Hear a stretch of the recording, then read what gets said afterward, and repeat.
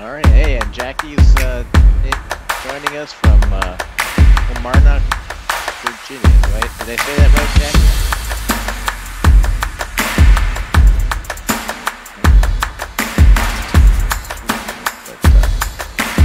But, originally from anyways, I don't see anybody else popping in here, or as they do, I will open it up. But Aaron, the floor is yours. Let me turn on sharing.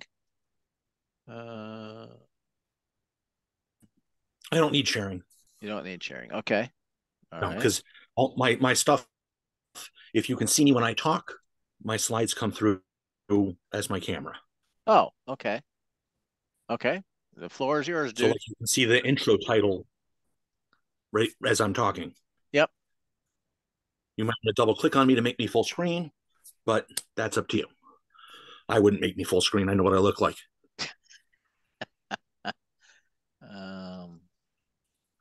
Escape or double click examples.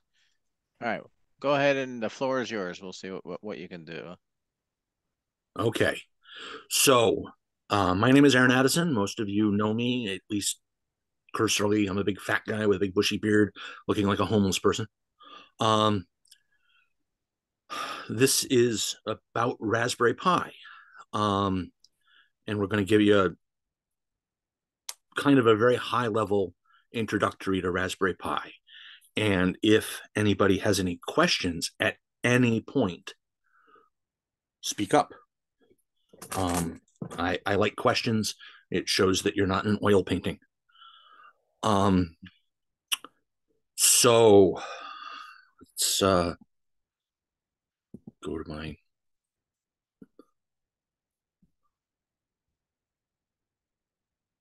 slide here.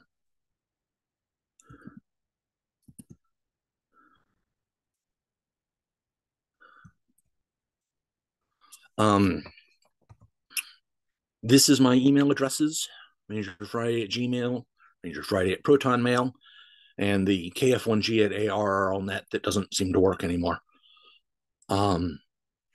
If you have any questions later, feel free to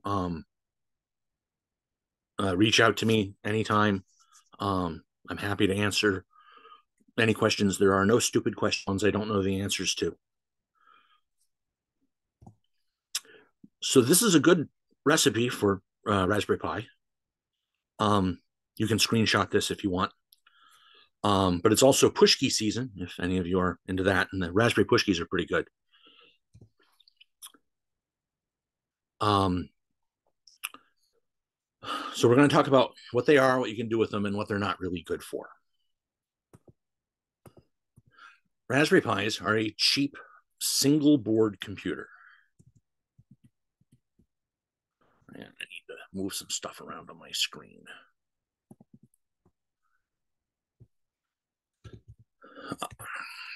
So a Raspberry Pi is a cheap single board computer, and they're usually less than $100 unless you buy them from effectively scalpers on Amazon.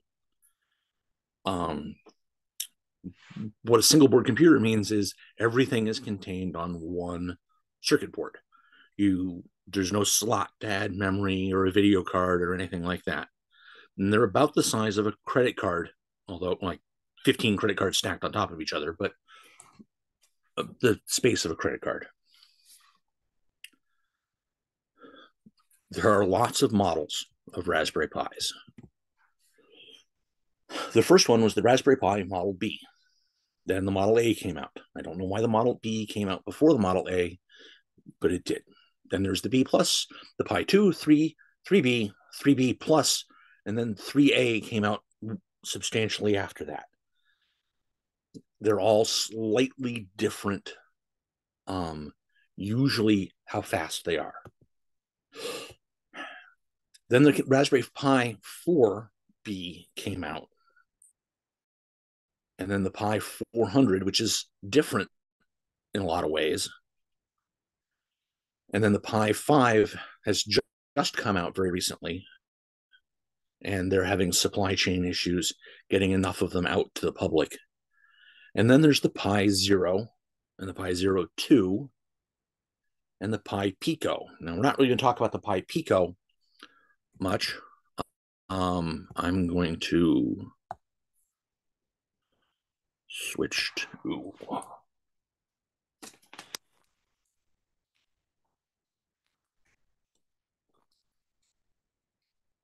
So this is a Pi Pico.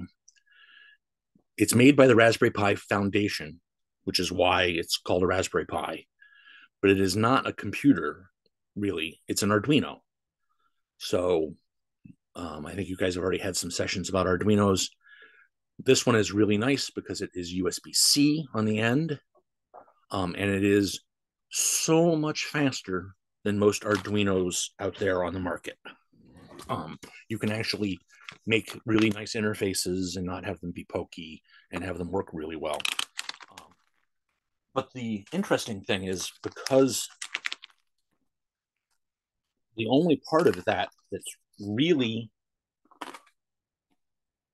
important is a little chip on the back. This is also a Raspberry Pi Pico, also USB-C powered. And you can lose this anywhere.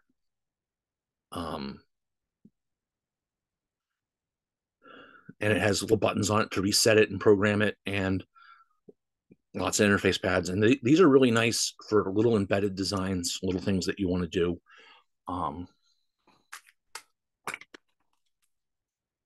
That you don't want a whole computer for.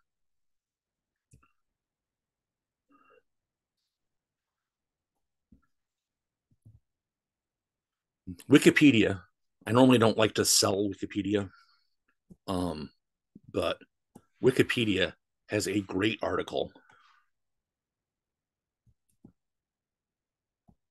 on the Raspberry Pis.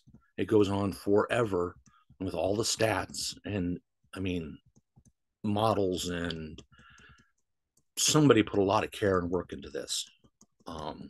So I do highly recommend it if you want like more detailed information. And then there are the clones. It's kind of like Star Wars, Attack of the Clones. There's the Orange Pi, the Nano Pi, the Lemon Pi, the Latte Panda, which I don't know how that ends in Pi, but there are probably 100 different makers of now the single board computers that do what the Raspberry Pi does. They're all a little different. They are a little weirder, or sometimes cheaper, sometimes more expensive, sometimes more featured. So you don't have to go with a Raspberry Pi. There are lots of options. And so here's one that came out the other day. So it's a tiny $30 computer that has USB and et cetera, but 2 network cards, which is not something Raspberry Pis don't have normally. So you can make your own firewall or router with a little tiny thing that consumes about 8 watts while it's sitting there. So if you need a little firewall, these kind of things work great. And then there's the Orange Pi Zero LTS. LTS stands for long-term support. They promised to make this model available for 15 years. If you can see the bottom of the screen, it is less than 2 inches by 2 inches, and it can run Android if you wanted it to. You know, these kinds of things make great embedded displays for signage. It's what a lot of people are using for embedded displays for signage. What can you do with them? Well, anything you can do with a computer that honestly is about 10 years old. The Raspberry Pis are not blistering speed. They're fast enough to be usable, but I wouldn't want one as my daily driver. They do make great media stations, great. There's a nice package that lets you host your own version of Wikipedia for when the world ends. Lots of things that you can do with them. They are, however, Linux, which means they won't run a lot of, well, some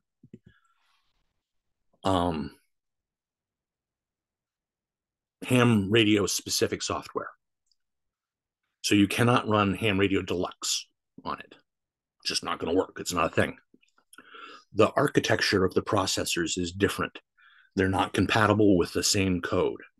Now, that said, because Microsoft likes to do things, Microsoft has come out with Windows on ARM, which is the processor type that Raspberry Pis use.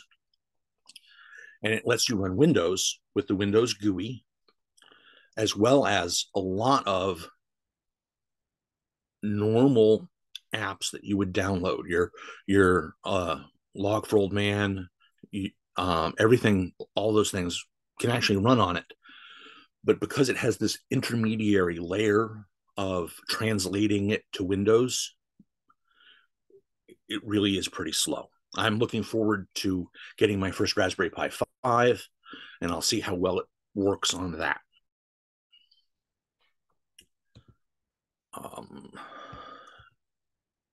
Okay, and now we switch back to the camera.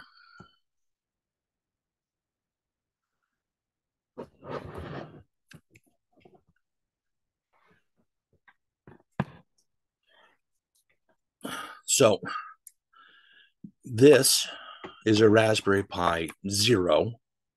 It's called the Zero, even though it came out way after all of the other Raspberry Pis, pretty much, because it's so small. It is a stick of gum sized computer, and it's got a case on it here, which adds a lot of bulk to it. But this is actually one of my favorite ones because it's so small that you can do lots of things with this. And this will just consume like 3 watts when it's running. It's ridiculous how little power it uses. This is a Raspberry Pi 3. And so you can see sort of the size difference.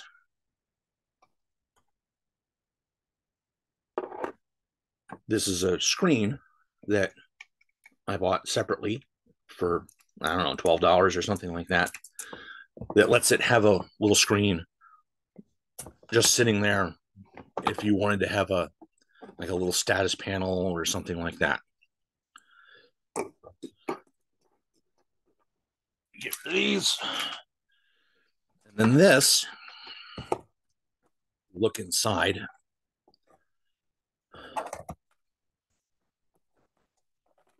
Whoops. Is a Raspberry Pi 4. Oh, I lost my focus. There we go. With a little display that I got on, inside a case that I got on Amazon that now make it fit again.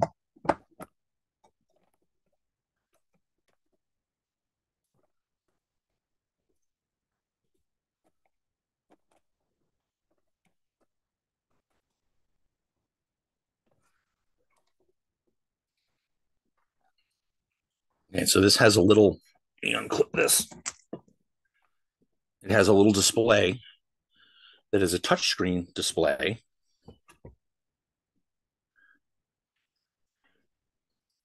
The touchscreen was about $70, and the little case that turns it into a nice like kiosk that you would do, that you would use like when you're buying a burrito, was maybe $20. Let's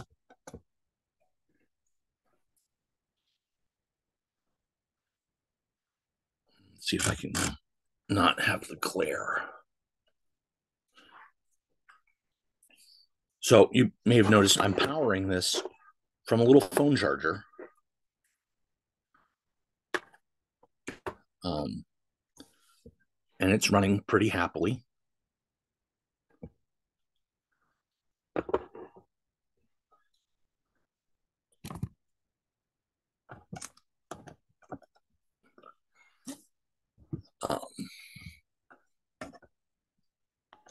There we go.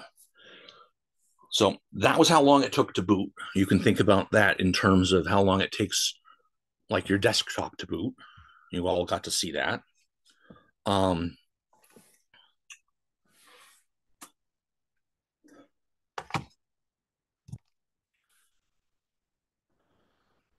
and so it has a, like I said, it's a touch screen.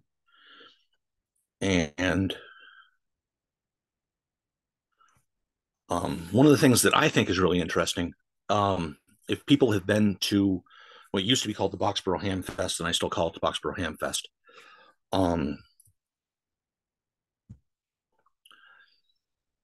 Andy does a thing on Andy's Linux every year. And he has a specialized package of Linux that he uses that has a bunch of ham radio friendly programs in there. Okay. So Larry asks, how much RAM and storage does it have? Oh, and I missed maybe some other questions.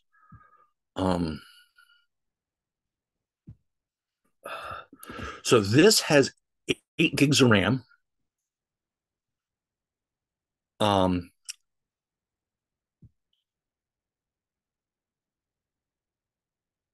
And I don't actually remember how much storage it has. Probably 64 gigs.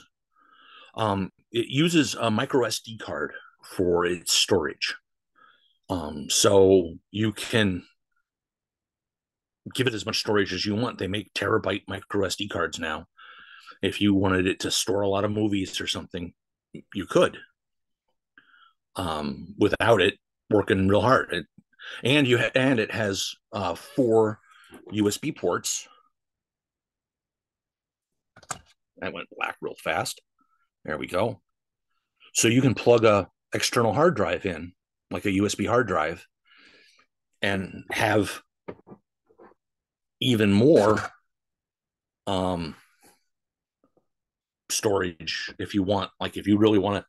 And there are packages out there that let you build your own network attached storage. So if you want to do backups, you can actually use a Raspberry Pi, and it comes with a nice interface, and you can mount Windows shares on it and save files and do lots and lots of things that way. It makes it pretty nice. But one of the, I'm not using the right keyboard. But so this is the package manager. This is where you add and remove software. So if I click on communication, so you can actually see, and this is the way it comes straight from the Raspberry Pi Foundation. I didn't customize this at all. So you can receive faxes with your radio and sound card. Use software-defined radio, Morse code training program, a digipeater for APRS. I'm shaking too much. A digipeater for APRS.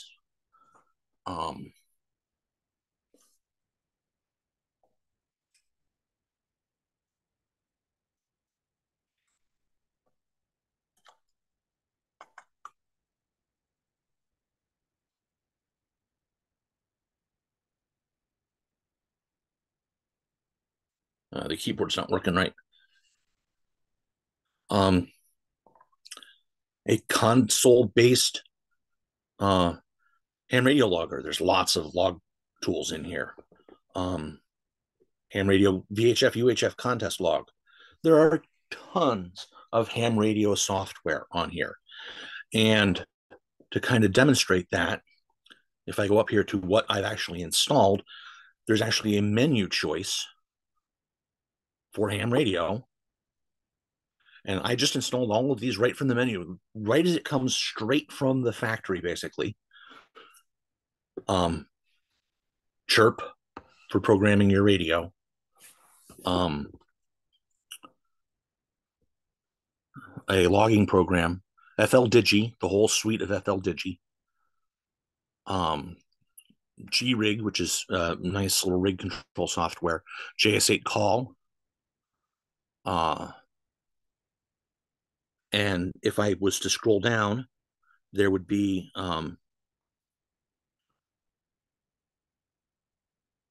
WSJTX is on here. And so George has asked, what ham radio applications am I using with the Pi? So I use a logger with the Pi called Hammers for POTA. I use FLDigi on it, and I have used, although I don't use it as much now, a program called PAT, which is a WinLink program that I actually put that on my little tiny Raspberry Pi Zero, because what it does is it makes a web interface to the WinLink network. So you can have another computer on your network, like a tablet or your phone or whatever, and read and compose WinLink messages and have them sent through WinLink. Now, it doesn't support Vara because Vara is only for Windows. The guy who wrote it hasn't released the source code and doesn't share. But it does support RDOP, which is really nice. And I use JS8 Call a lot on this because I'm a huge annoying advocate for JS8 Call. I think JS8 Call is, or something like JS8 Call is the future for emergency communications. It's a nice weak signal mode, and will let you send messages in really adverse conditions. It's not very fast, but it doesn't really need to be. I was testing this with Bob, used to be the section emergency coordinator, and I sent him the first article of the Constitution, and it took about 2 minutes, which really isn't bad for if you were going to be sending things in an emergency, like a list of people in a shelter. The first article of the Constitution's, it's a page, full text. And so if it was a list of participants at a shelter, that'd probably go in a minute. It works pretty well. So, and I usually use this box here with the touch screen and a keyboard attached to it to when I'm out doing POTA and stuff, because it's all in one. I don't have to remember other things other than the keyboard. And it runs off of this tiny little phone charger that you use when your phone is running out of battery and you need it recharged. And it'll run this one. It'll run this Pi at full tilt for about 3 hours, which is way long enough to do a POTA activation or something. And I have another one of these bricks that gets it about 6 hours, that charges with the same jack as, it's from Talent Cell, that charges with the same jack as the KX3 uses, and most QRP radios use, and it charges with 12 volts. So it's very ham radio friendly.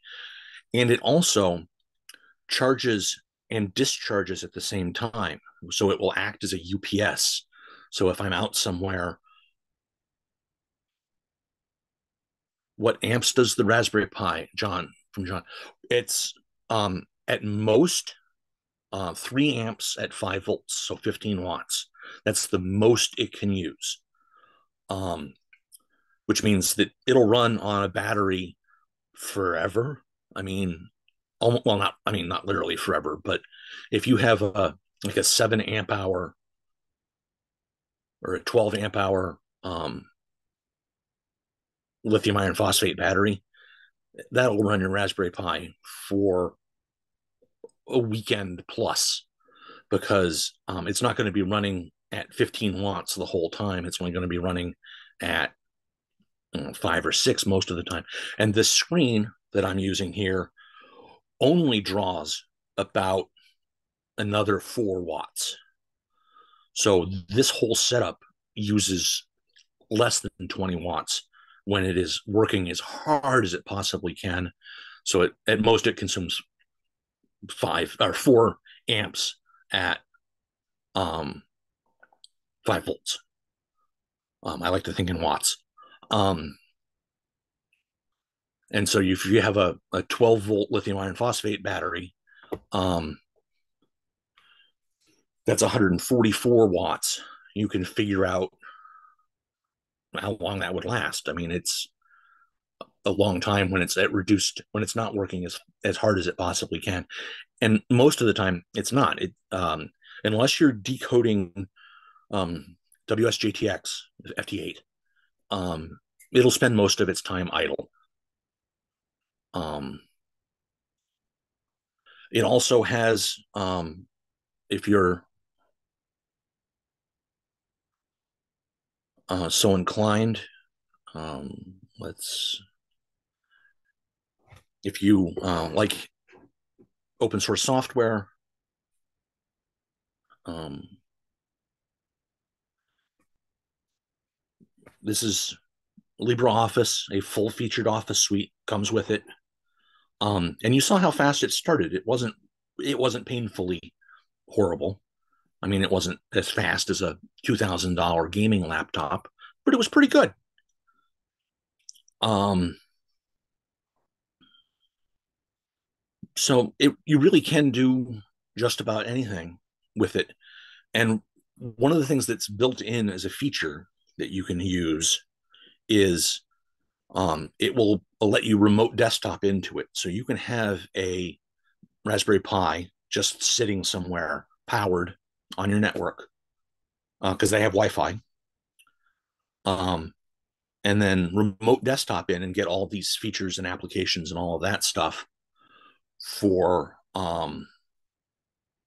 via remote control. And so you can do all of this with just a very old like Chromebook or something like that. One time I was doing a presentation, I believe, with you guys on JS8 Call, and I freaked my wife out because I was using my computer in the other room to run JS8 Call, and she kept hearing the tuner tune up for different bands as I flipped around, and thought that something was falling apart in the kitchen because that's where my radio is in the kitchen.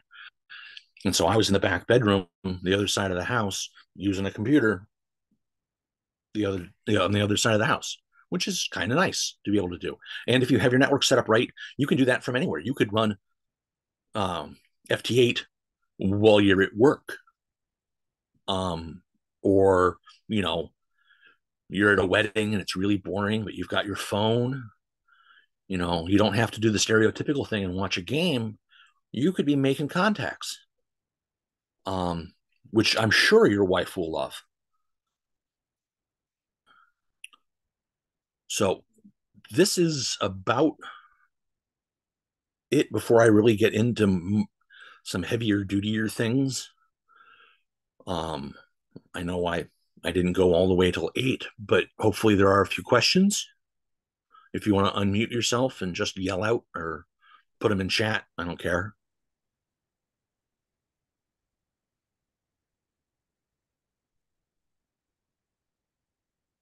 Aaron, since no one else is speaking up, this is George, KC1V. Is it fair to say that if you want to really make use of the Raspberry Pi, that you're going to be using Linux at some point? Well, it does use Linux, but there's virtually no reason for you to go into the command line and have to type in those archaic, weird commands. That was my next question. What do you have a distro that you would recommend for somebody who's just getting started? So I would recommend Buster, which is the one that the Raspberry Pi Foundation has sort of customized for the Raspberry Pi, and it starts up looking just like this screen here. The only thing that a Windows person will be a little hesitant about is that they put the menu on the top of the screen. But you don't need, like if you want to set up, a printer, it's all right here, print settings. You don't really need to go in and delve into this thing here, which is the terminal. which is the scary thing where you type cryptic commands like I do all day long, um, to make your computer do things. You don't need to do that at all. Um, and if you ever did need to, um, there are so many tutorials out there that can walk you through it.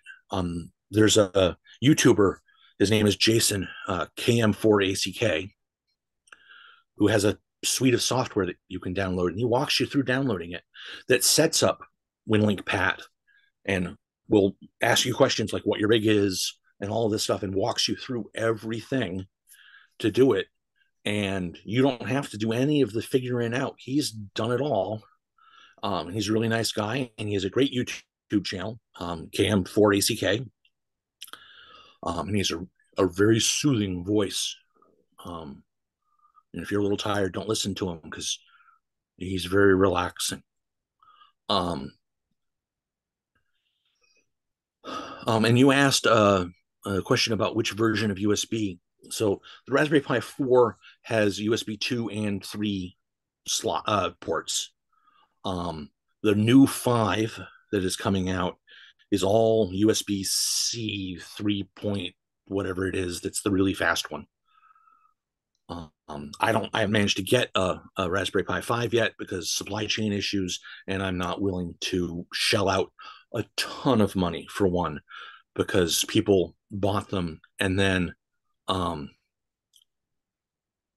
just resell them on Amazon. They didn't buy them to use, which I think is kind of a jerky thing to do, but I can't drive to their house and get them. So any other questions? Yeah, Aaron, this is John. A couple of years ago, you had turned me on to the B-Link device. I can't remember if there's another name for it. Does that sound familiar? Yes, yes. And I'll put it up on the screen here for people.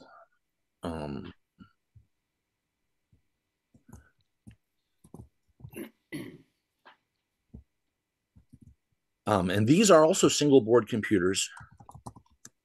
And if you do a Google search for mini PC, now these will use a little bit more juice than a Raspberry Pi because they have usually Intel CPUs. So here's a BMax one that's $100.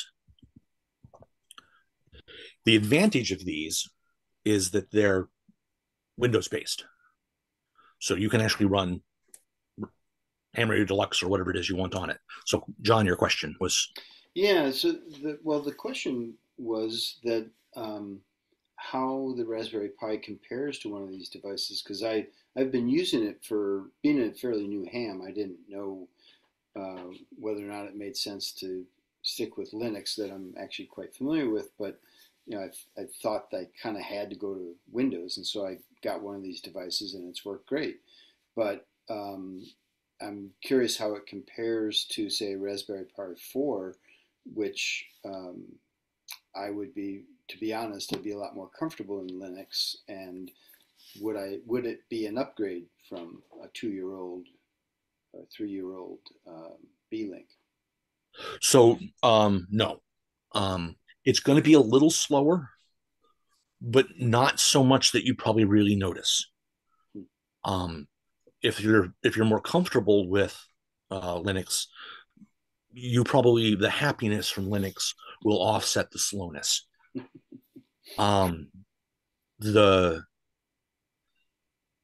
These things usually come with 8 gigs of RAM, sometimes even more, sometimes 12 and 16. If you ever buy one, make sure you get like a modern CPU. Some of them have old Celeron ones that will barely like boot. They're horrible. And you can spend a lot of money on them. There's $700 ones.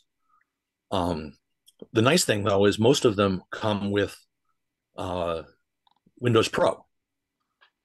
So that's kind of a selling point because Windows Pro is $100 anyway.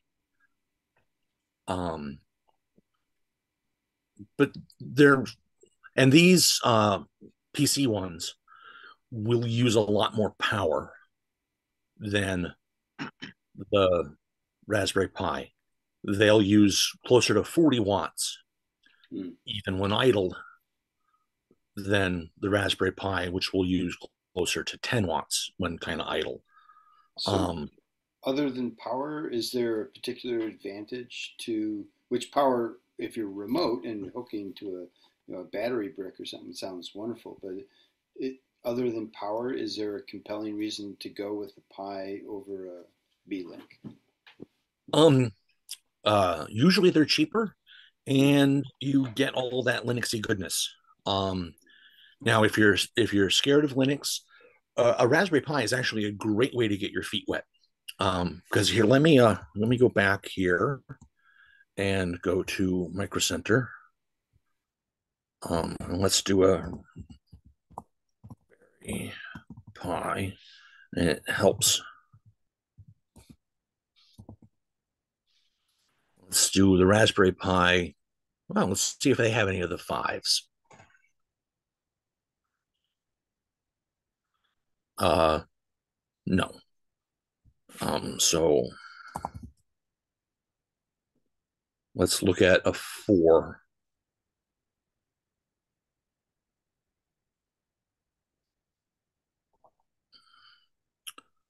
So this is with 1 gig of memory. Let's see if they have another one down here that has more.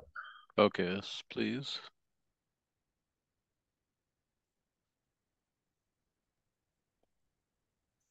Well, okay, this isn't the best place to go. I like Micro Center, but their search engine isn't the most friendly. But so it's $34, $35.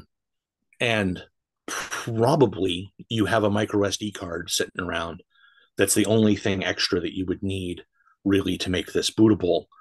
You might want a keyboard and mouse, but you probably have a keyboard and mouse laying around somewhere in a junk pile.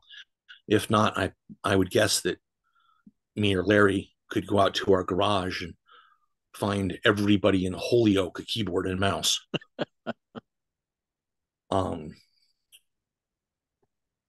But you can then start and get your feet wet on the Raspberry Pi for $35, which I think is a great learning experience. Which is why the Raspberry Pi Foundation was started, was to get kids started with programming, so that you could have a classroom full of $20 computers that that kids could program on and do STEM in less privileged areas.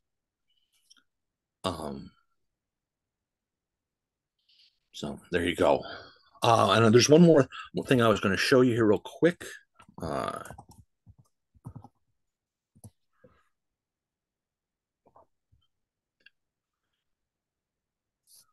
So this, and of course it's not working today. Let's do.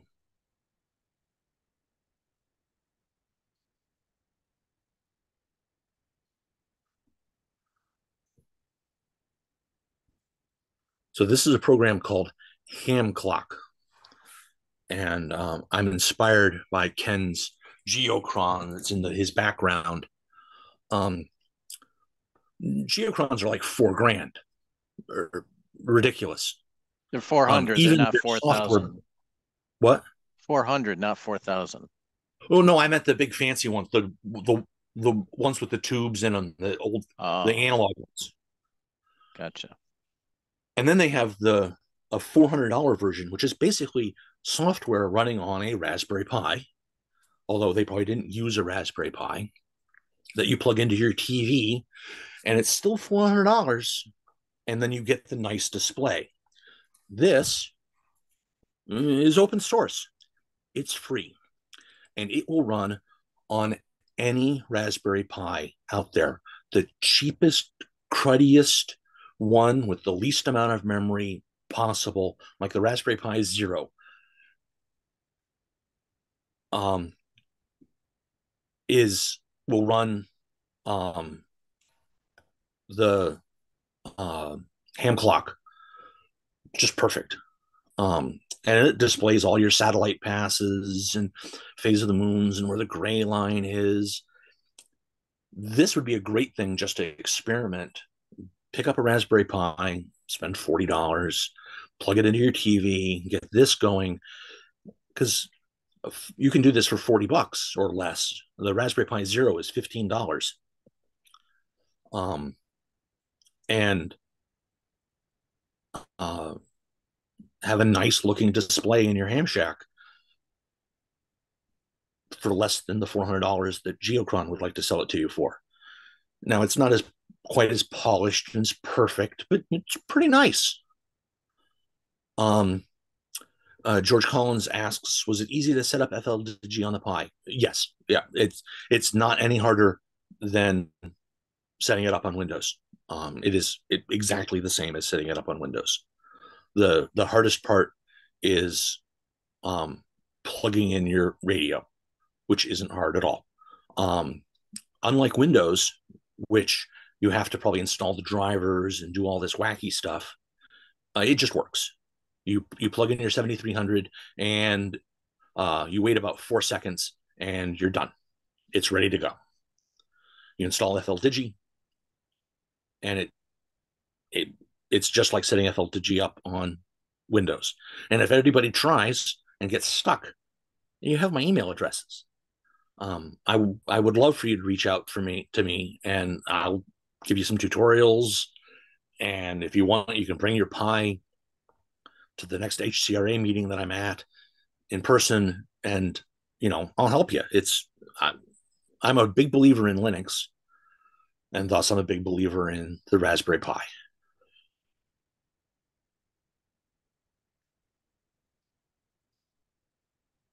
Any other questions? We got like 4 minutes before Larry turns into a pumpkin. Yeah, I have a question, because you mentioned that Raspberry Pi runs Linux, but you have to install the operating system. It's not that it came with the operating system. Right. You have to put it on a micro SD card. But let me go back to my browser here.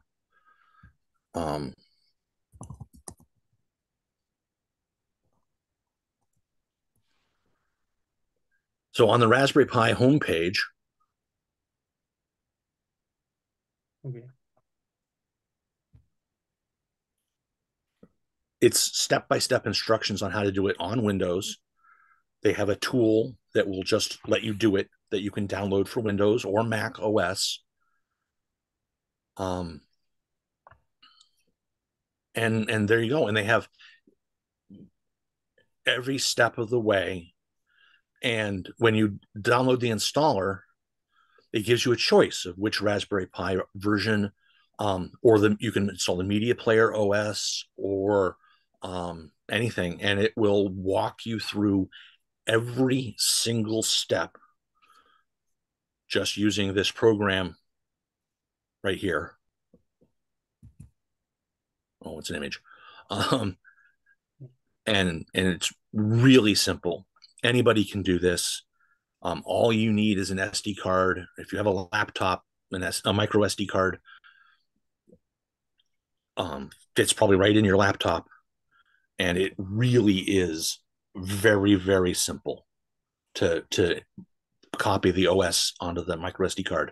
And then you just slide it into the Raspberry Pi. It only goes in one way. It's really easy.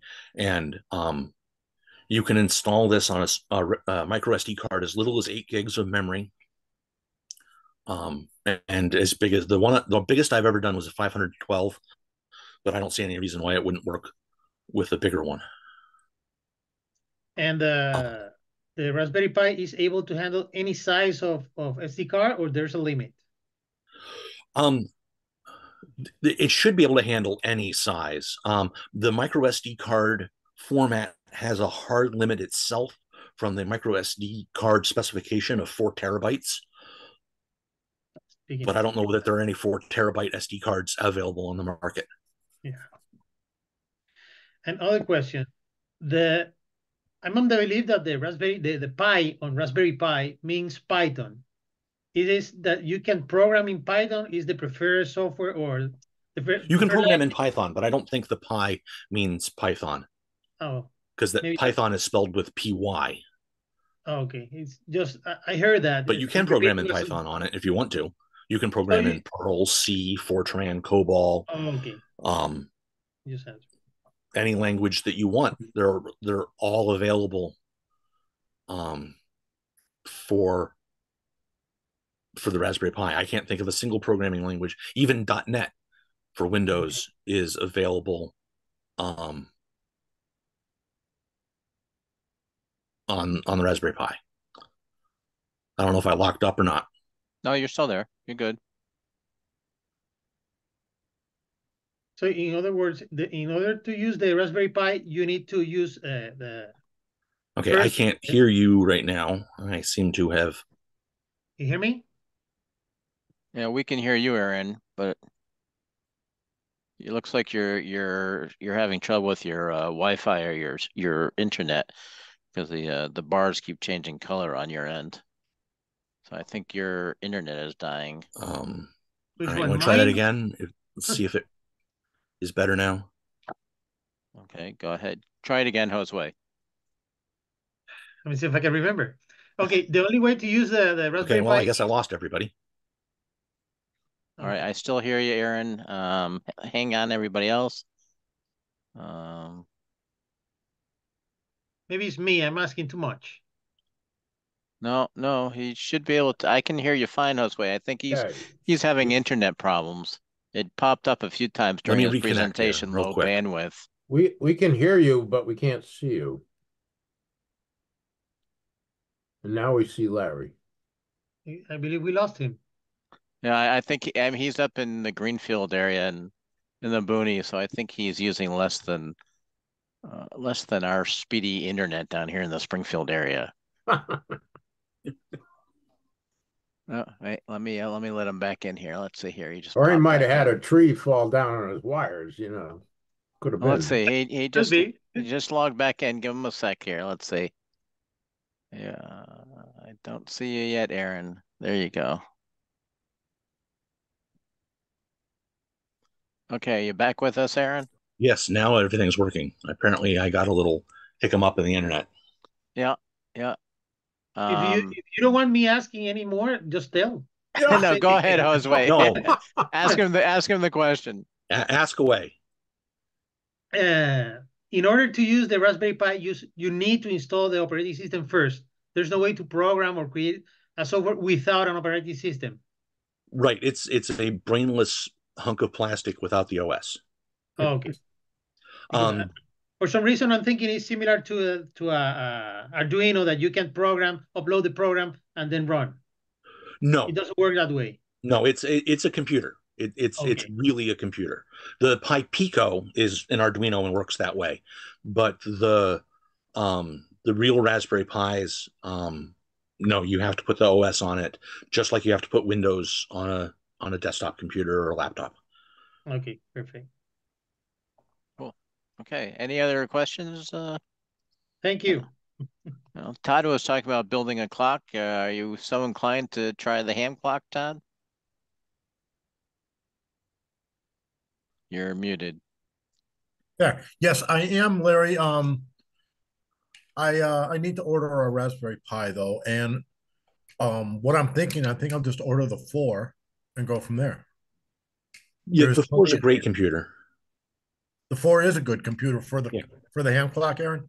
Yeah, yeah, you won't have any problems running it. Perfect. And let me put my um, email addresses back up here.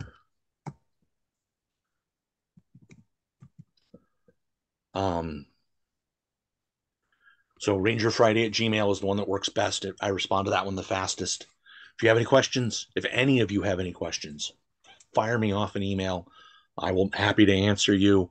I usually respond to emails within a few hours. So just ask away. There are no dumb questions. There you go. I have a question. Is there still a Raspberry Pi makerspace in the valley somewhere that you're aware of? Um, I don't believe there is just for Raspberry Pis. There is a makerspace at UMass that has some Raspberry Pi materials and a couple of 3D printers. Um, and I'll pitch the library that at UMass where I work because we have like 50 3D printers. I'm not sure we have any assets or anything for Raspberry Pis, but there are some around. There was a makerspace in Greenfield that dried up and blew away. That it wasn't sustainable. Yeah. There is a makerspace in Springfield too. Okay. But I know I don't there's know what they specialize in. I know there's one at Indian Orchard Mills, but I haven't been there in a couple of years. But Well, and if Larry ever wants, we can do a HCRA makerspace at a meeting. I know he's got his meetings booked out pretty good, but I'll show up with a bunch of pies, and if you want to bring a pie, I'll help you install the OS on the SD card, and we can just set up a little assembly line to get everybody running. If there's enough interest, we can do another in-person share the knowledge on a Saturday morning. I just have to book a Saturday morning and we can do that. Yeah. Yeah, however it works good for you. Just don't do it on the same Saturday as the FCARC breakfast, because if I don't get my country fried steak once a month, I get cranky. good.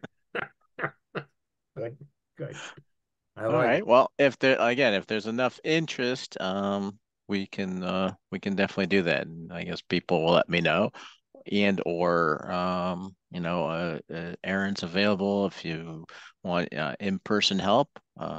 Just reach out to him. Yeah, and if you get stuck on doing this, I will happily connect to you via Zoom, and we can share screens, and I can just walk you through steps to get you going. It's pretty easy to do, and so once you've seen it done the first time, it goes real smooth. But I'm willing to just connect to your computer and with Zoom and walk you through. Click this, click that. You'll be all set. Excellent. Okay. Anybody else have any questions? No? Okay. Everybody, thank you for joining us tonight. We've got another Share the Knowledge coming up later in the week. If you haven't signed up for the HCRA groups.io, please do so. And you'll get calendar reminders with links for all upcoming events as we enter them. And it's a great place to start discussions and gives us much more flexibility than the email reflector, which we've been using for a while, which it's time to retire that and all. So last call for questions. If not, Aaron, thank you very much for your time tonight. I think everybody found it interesting and people have ideas on possibilities, and hopefully you've got at least a few more of us here that'll start tinkering with the pie and maybe programming with it. Look forward to it. Thank you for having me. All right. You're very welcome. Thanks very much, Aaron. Everybody have a great evening, and we'll talk to you all soon. Okay. Bye-bye. 7-3, everybody. Bye-bye. Don't Take care.